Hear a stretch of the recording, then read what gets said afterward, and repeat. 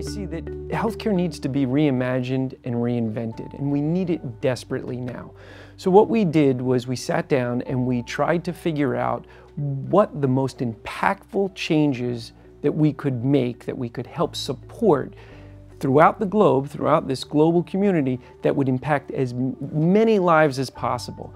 And so what we did was we came up with 10 moonshots, 10 health moonshots that we believe, if we can accomplish, will affect billions and billions of people on this planet. A health moonshot really is a seemingly impossible goal.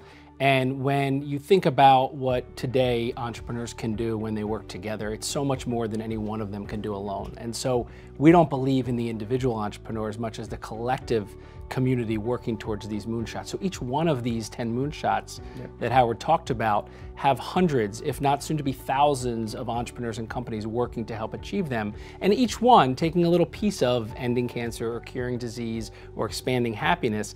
And by prioritizing it and working towards that goal, they're all trying to help navigate and remove the friction from each other's, the different obstacles that are in each other's way.